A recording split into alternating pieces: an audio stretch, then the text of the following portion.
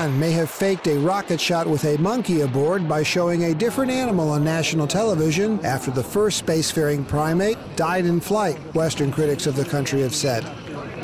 Photographs of a gray tufted monkey aired on Iran's national television channel before and after a launch earlier this week appear to be of two different animals.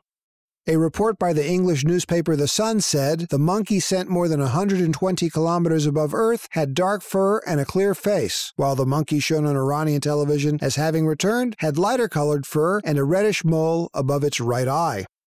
Iran's state-controlled media called the mission successful and said the monkey's safe return was a first step towards man-conquering space. The country's leaders have said that they intend to launch their first astronaut by 2020.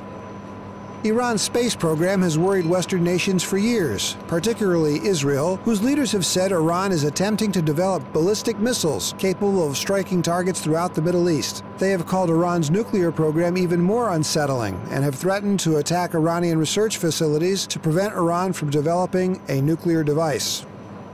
Tehran has repeatedly said that its space program is peaceful and that its aim is to put satellites into orbit to improve telecommunications and to monitor natural disasters. The United Nations Security Council has imposed an almost total embargo on Iran's nuclear and space technologies since 2007.